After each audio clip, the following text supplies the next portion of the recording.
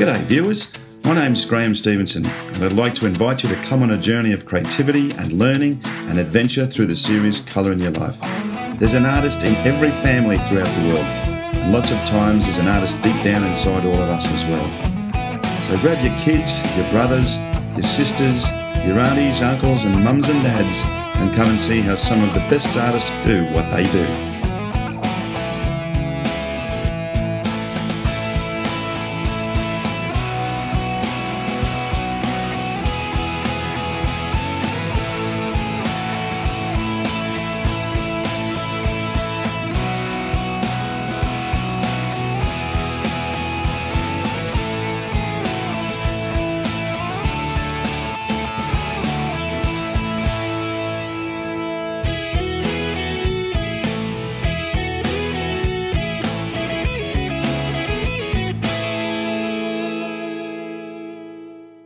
Okay folks, welcome back to Colour in Your Life. Well, we are in a beautiful area called Mount Maunganui in the Bay of Plenty and the North Island of New Zealand.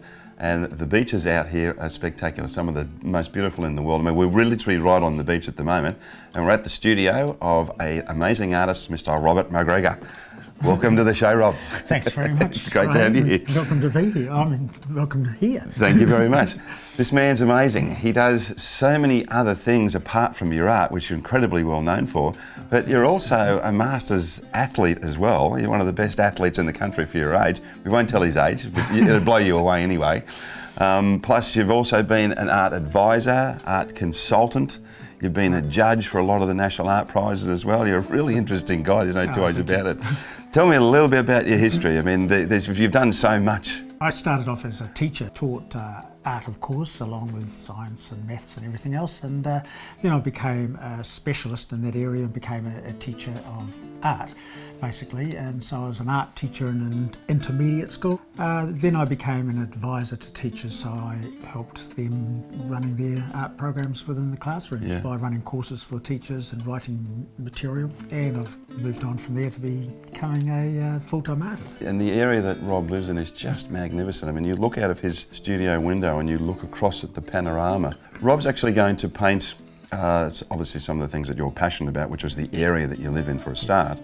And you're going to paint one of the trails around Mount Maunganui for the audience today.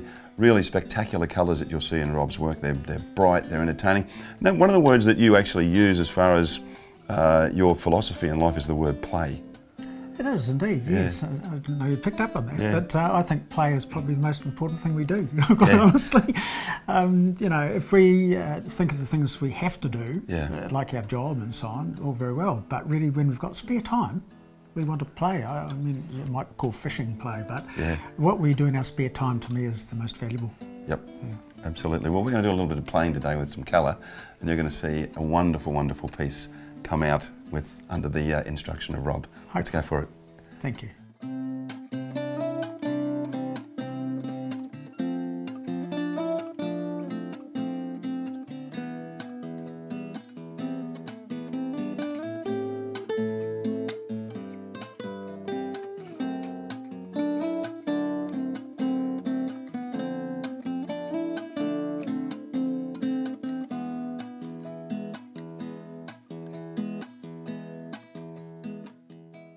Okay, Rob, well, I can already see that you've drawn the piece out, and we were talking before about the golden mean, and you actually put the golden mean into a lot of your work. Yes, I do. When I compose my piece of work, I decide on a centre of interest or somewhere where I want to lead the people's eyes, so or the viewer. We all know about dividing in thirds like this and finding one of those points, and that is good. However, I find that I like it a little bit different from a third. 24 inches across here. Yep. I multiply that by 0.618 and that gives me 14 and a little bit there. So this is where my 14 and a third. About here's where my centre of interest will be, and I'll do the same up here, so that's 7 3/8 approximately. So it's about here. So I'm going to try and lead people's eyes into this idea. So I've drawn this track here, which you probably can't see, and that will lead, hopefully, your eyes into the main part of my painting. Fantastic. So first of all, I'll sort of outline this. And obviously the area that you live in, which is a really beautiful area. influences a lot of the work you do.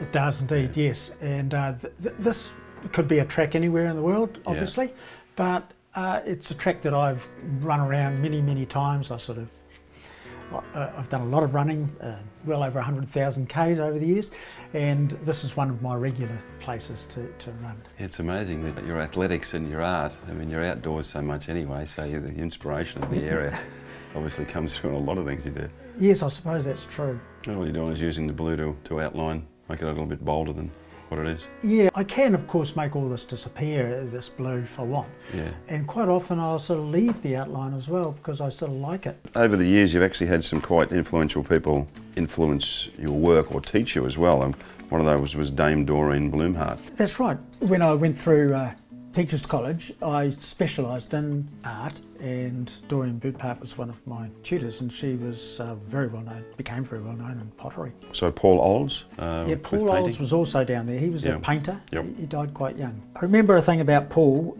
and I'm not sure if it was his talking to me or someone else, and the person, and I'll say it wasn't me because that feels better, brought the painting up to him and said, have a look, and Paul had a look at it, and he's put it on the floor, put his foot on it, screwed it around like that and said, now carry on.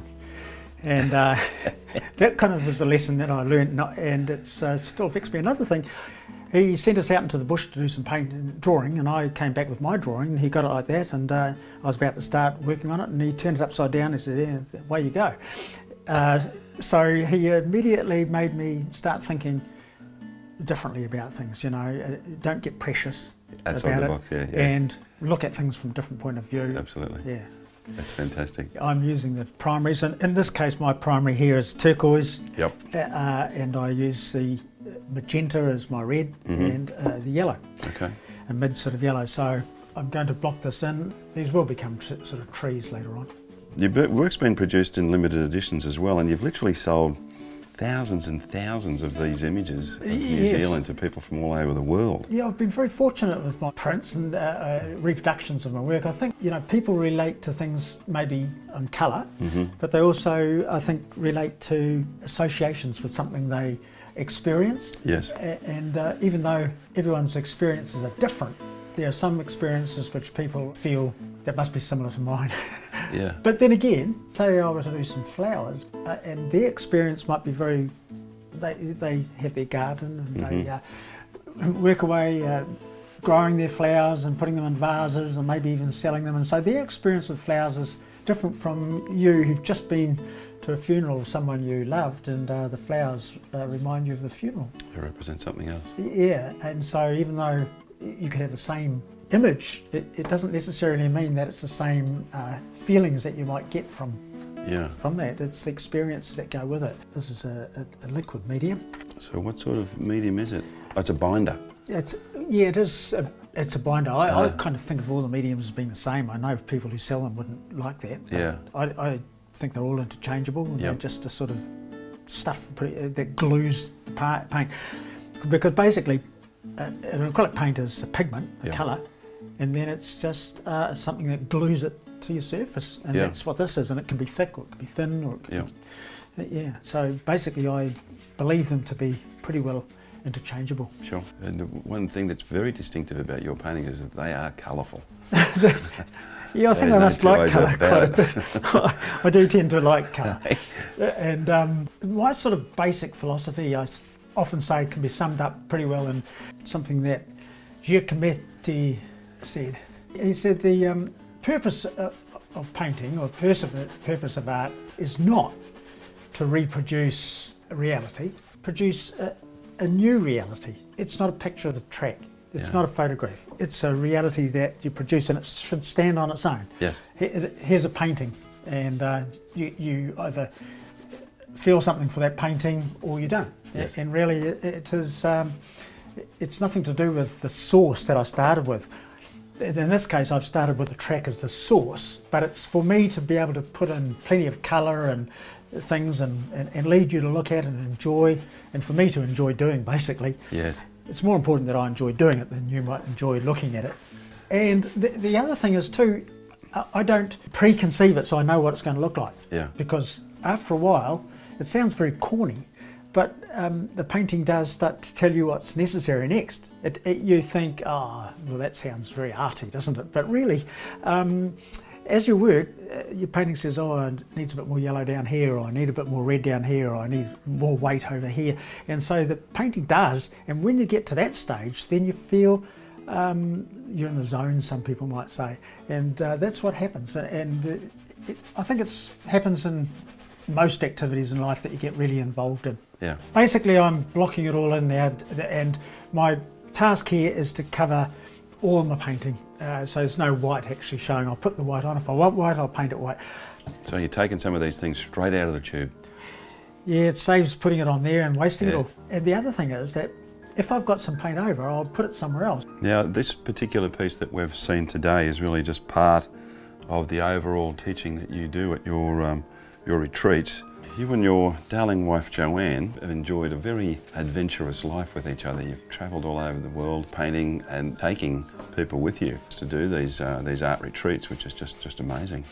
Well, a retreat, you have to get away from everything, so no TV, no newspapers. All you can do is paint and socialise, drink a wine and eat a lot. And you take people out to these magnificent areas of New Zealand where there's waterfalls and there's streams.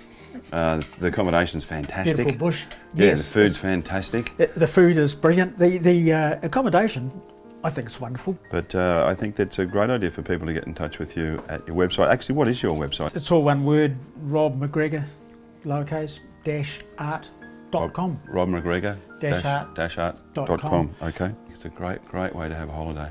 It is indeed. You've got a picture called After Renoir, which is actually a representation of the luncheon of the boating party by Renoir, but yours has got more of a psychological twist to it. Yes. Can you explain that to me? Everywhere I went, there were people using cell phones, and I'd see 3 teenagers walking down the road all on cell phones, and I go to a cafe and there's people having a little, apparently having a coffee together, but they're actually on their phones, and nobody was communicating anymore. And I thought, this is a sad thing, so I'd just like to bring people's attention to it. So I made a little exhibition of about 10 paintings called The Fine Art of Conversation. Yes. And there wasn't any conversation in any of the paintings, of course. What I'll do now is put all the foliage in. Foliage, and so just show you the method that I sometimes use and you intend to use today. Sure. I'll just put this out of the road and bring this down. I'm just going to put a few blobs of paint on. Oh goodness. About where I want the foliage. Yeah. And it's red foliage. Well, of course, yes, I want it fairly realistic in this case. Yeah. So this is a binder, and it's because what I'm doing now is spraying it. Yeah. Ooh. Now, if I make the paint too weak by watering it down too much, it loses its adhesion. Because as I said before, this is really just pigment with a binder or something to hold it, glue it. Now if I water it down too much, like maybe 3 times as much, then I'm worried that I'll lose some of the adhesion, and I don't want that happening. Yeah. Now I'll get a bit of plastic or anything that I've got lying around. That'll do. Yeah. And I can just spread it a bit, then I get it out to the sides and just push it where I want it. Goodness. And I can leave some of those fairly loose at the ends, and they kind of, I don't know, they look quite good to me. And I want a few dark areas in because they'll be the shadows later on. I'll just put a few blues. Oh, that's quite thick. I'll just get a little bit here and there. Yeah. It's much thicker than I wanted. I'll spread those around as well. This just gives a more loose effect than a painting with a brush. Yep. And so it just enables me to sort of be a bit kind of random. Right, okay, so I now need to dry that, so I'll get the hairdryer onto it after I've washed my hands. Excellent, okay.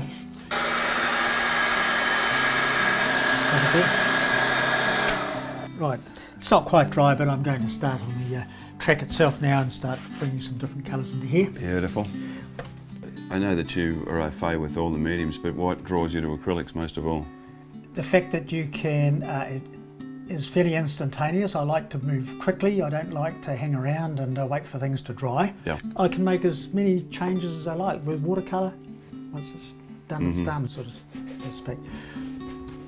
Again, this in a sense is just another blocking in sense, and I'm keeping in mind that I'm going to have shadows here, which is going to make the path more interesting than it is at the present time. Yep. There's some other pictures I'd like to screen up. One called Kombi, which I think is great. I mean, a lot of the stuff that you do has got the old cars in it, the old vans, and also putting around, which is a great picture. Oh, yes. Both those were commissions, yeah, and I quite often do commissions for people who want something special just for them. Part of your resume with your work is that you do a lot of commissions as well, don't you? Yes, I like commissions actually because they are not something that I'd necessarily paint myself. Yep. And I've done historical paintings like a family home from whence the people came in Scotland from their ancestors, and other family homes that have remained their homesteads for generations over in the country. Yeah. This type of thing I find really interesting. That's fantastic. I mean, some of your other work, like Barbecue Beetles, which I think is really cool. It's a red VW. Well, I had a red VW as a young. I had a red VW as one of my early cars. So I think VWs were pretty popular in your painting somehow. Yeah, well, they were quite good years. Yeah. And there's another one that you've done I really like, which is called Macrocarpa. Yeah, Macrocarpa is one of our trees. I like the shapes of it and so on, and that's no doubt why I decided to do that. That's a fantastic piece, that one really is. Oh, thank you. Whenever I put a colour in, I make sure I repeat it. I usually change it a bit when I repeat it, so it's not really boring, you know. So I'll add something into it, some other colour. With greens, I think I tend to add a bit of red into them quite often to subdue them a little bit. I've noticed today that you don't have any visual references. This all comes out of your head. Well, I've run around here a few times, but the important thing about something like this is that it doesn't have to be the exact place. Yeah, but you've done a whole series called the Track Series. A favourite spot of mine, yeah, I must admit. Right, I think I shall put a few shadows in now. I'm going to use purple. The shadows are going to come up here somewhere, and then I'll just have them sort of coming down in this kind of stuff, all, you know, just random. So purple shadows with yellow ground, working those complementaries beautifully. Yes, well, that's true, and I'll explain a little bit about complementaries for anybody who's not too sure what a complementary might be. Please do. I think of you're having three major colours really, as we do, the red, yellow and blue, and we make all our other colours from that, with perhaps the addition of white to make the tints. When you add white, it's called a tint, add black, called a shade. Okay, so if you have any one of those colours, the mixture of the other two is its complementary. So if I want the complementary to blue, it's the other two.